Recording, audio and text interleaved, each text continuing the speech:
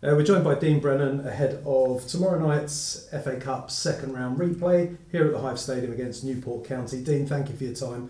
Just starting off with Saturday's FA Trophy game, fantastic team performance, a 4-0 win over Maidstone, who just came off the back of beating League Two Barrow in the FA Cup. That must give you and the players a well-needed boost of confidence going into the game tomorrow night. Yeah, I think the run of form we were on in November wasn't good.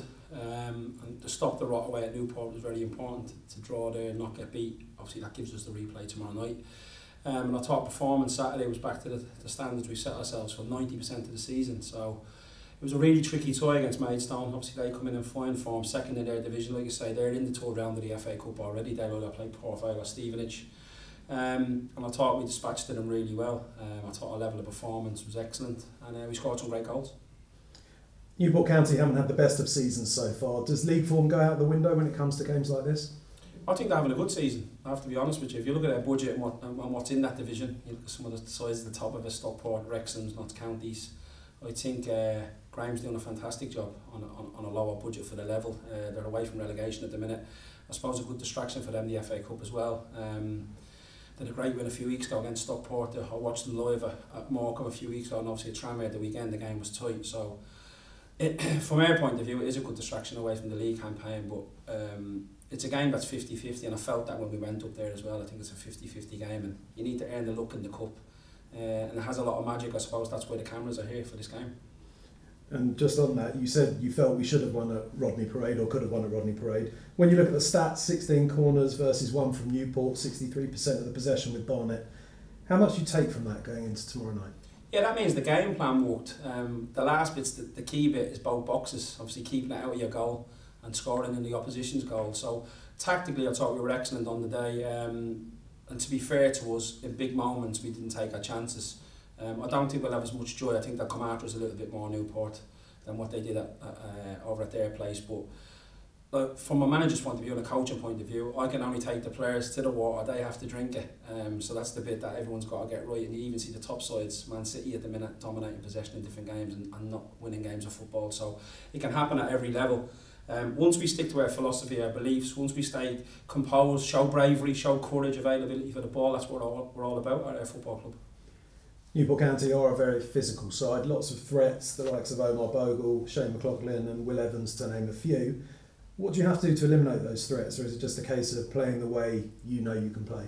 I think tactically we don't want to give away any defensive restarts. They're very strong physically from restarts, really well organised. They've got several drills. I think we gave away one corner down there. In the league this year we played Solihull and Oldham and never conceded a corner. It is a tactic of ours to not give away set pieces.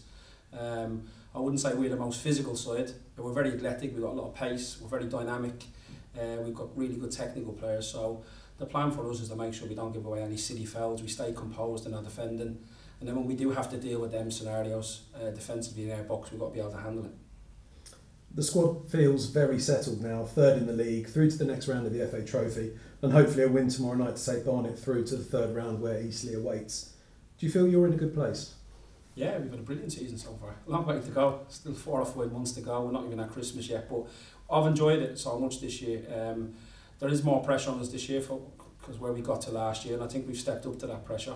From our point of view, that 42 points from 22 games is really good. We're really happy with that. I think it's 22 games. To get through in the next round of the trophy, which is very important to us, a competition I take seriously. We got to the semis of that last year. We want to do better than that again. And obviously now to have an opportunity, a home tie, in a replay, live on the telly, on ITV, it's a great opportunity for us. But I do believe this is a 50-50 game. I'm very cautious of the game. I'm very respectful of the opposition. We can't just turn up. We're going to have to get to the standards we've set for the majority of the season. And if we do that, we'll give ourselves a great chance of going through.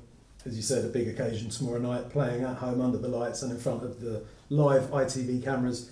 How much are you looking forward to this one? Yeah, this is what it's about, isn't it? This is what we all want. Everybody wants to be doing things like I'm doing right now. Every manager wants that. And from the football school point of view, when I took over, I was in a really bad place 26 months ago. And we've managed now to be on several live games this year on television. I think we've got more to come in the new year, more on Boxing Day, St Stephen's Day, as we say in Ireland. So look, this is what happens when you do well and you win football matches. You know, people come to watch you play. So our players have got to take a lot of credit out of that. But we know it's a long season. It's so important I keep everyone's feet firmly on the ground, especially inside the changing room, and we continue to take it one game at a time. You always say you need a little bit of luck in the cup. Do you think Lady Luck will be smiling on the bees come tomorrow night? I hope we have a bit of Irish luck. I know their manager's Irish as well, but I hope we have a little bit of Irish luck. Look, you've got to earn luck in the cup. We see it so many times. You see it, this is why the cameras are here. Everyone's looking for the National League side to beat a League Two side. So it's a bit, the cup's about joint killing, isn't it? And there's the magic of it, the history of it's amazing. It's the best cup competition in the world, in my opinion. There's nothing like it, and we're hoping that we can win tomorrow night. Thanks, Dean. Good luck. Cheers, Stores. You got more for me? Yes. Dean, magic of the cup, like you say.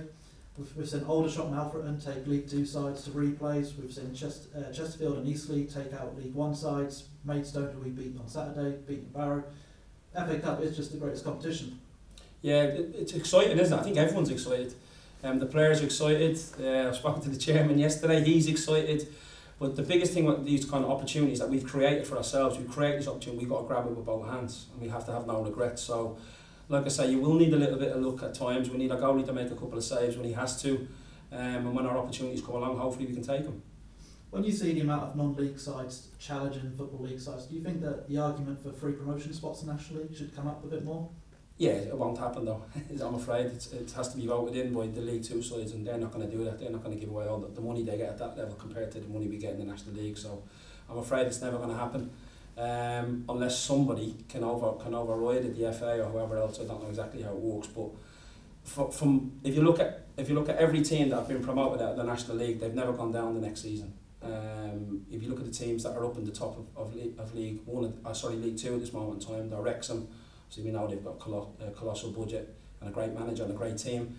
You've got Notts County, you've got Barrow, who come out of the National League not too long ago. I think they're third were in that division. So it just shows you there's not a lot within the divisions. I don't believe personally, especially the top sort of 12 in our division. I think they'll all do fine in League Two, to be honest with you. And obviously tomorrow's FA Cup game is on ITV. It's a great advert for the club. Many people probably seeing their first Barnet game of the year.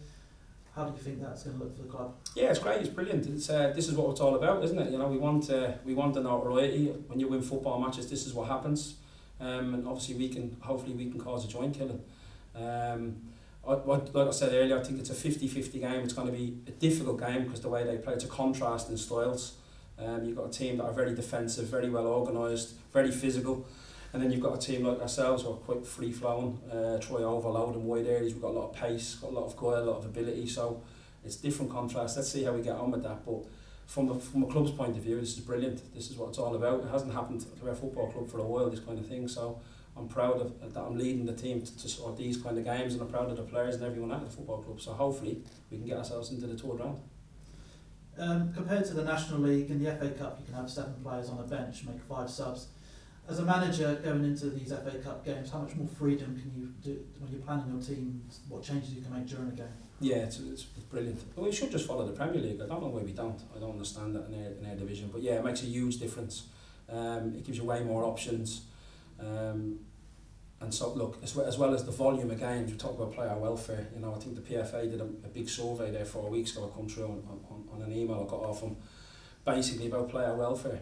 And being a member of the PFA myself and being an ex-player, I don't know why it doesn't happen in our division. No one seems to think about player welfare in our division. I think we've already played, I don't know what it is, 20 odd games. Last year we played 64 games. I think this year what it looks like at this moment in time we're going to be well into the 50s. So, you know, it has to be considered for our division as well. So I don't understand. We did get an email off the National League there about 10 weeks ago, asking us, all the managers asking us, do we?